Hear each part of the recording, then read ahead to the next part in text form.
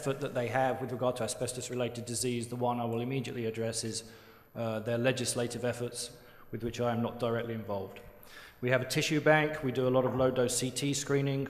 We are working on updating the Selicoff cohort mortality and an assessment of the family burden of this disease. So very briefly, let me tell you that the Insulators tissue bank is something that they decided they wanted for when their members go for asbestos-related diagnostic or treatment procedure. If such procedure results in spare tissue, that tissue comes to us at Mount Sinai and we distribute it to the researchers who are trying to find cures for these diseases. It's not just closed, not just confined to insulators. Anyone is welcome to join this. There's my first line. We currently have 2,500 of the insulators enrolled. Their family members started spontaneously copying the consent form and filling it in and sending it to me. So we opened up to family members. We have contractors involved. We have other building trades which are getting involved. It's a Herculean task, right? Because you're enrolling people before they have disease and then you wait, right? But tissue is beginning to come in, and we just facilitated our first research study at the University of Chicago.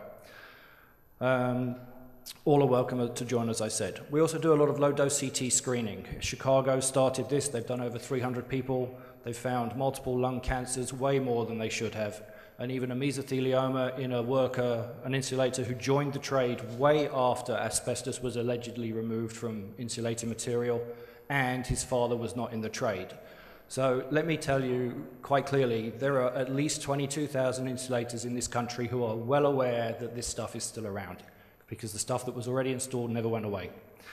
We're trying to get low-dose CT going without criteria for smoking, because we need to get the insulators, we need to get a criterion for years of asbestos work rather than a smoking history. So we're doing those in Baltimore, New York City, Toledo, and Milwaukee.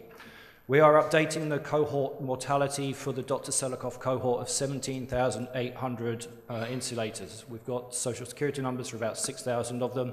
The insulators have just pledged to support a research assistant who will help us do the rest so that we can update that work. Dr. Markowitz had some very interesting findings when he updated the mortality for a subset of about 3,000.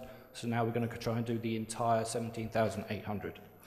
The other thing we're going to do is a survey of family burden of this disease. Entire families of insulators get wiped out, right? All of the boys, all of their spouses, and half of their children. That, as a matter of social history, I want to document as well as epidemiologically. Thank you.